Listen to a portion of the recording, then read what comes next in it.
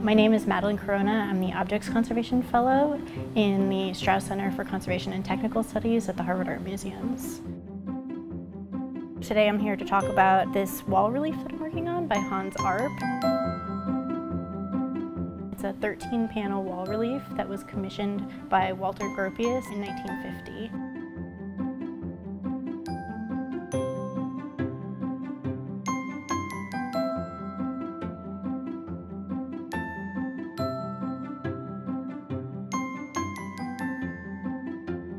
These panels will be featured in a Bauhaus-related exhibition, and we've decided to take them back to their original red coating.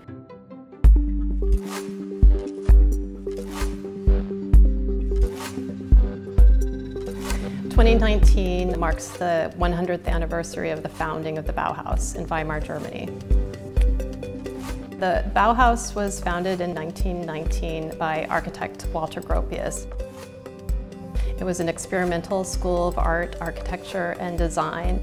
The idea was that artists, artisans, and architects would all work together in order to create art, household items, and environments or architecture that would basically revolutionize everyday life.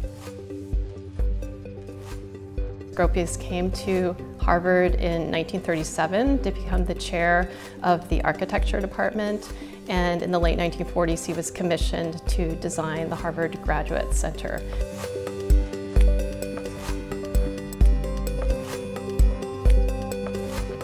When we look at the Harvard Graduate Center today, and especially the Student Center, what you first see are the flat roofs, which especially in 1950 would have immediately stood out on this campus.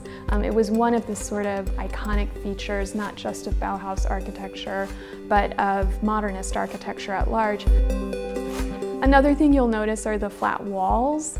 There's no applied ornament, and the predominance of glass.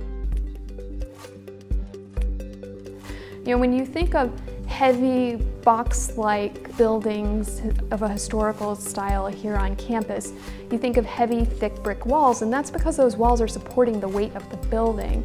But with most modernist architecture, that weight of the building is carried by an internal steel frame that then allows the walls to open up entirely with these huge kind of vistas of glass. The 5 new law school dormitories house 386 students.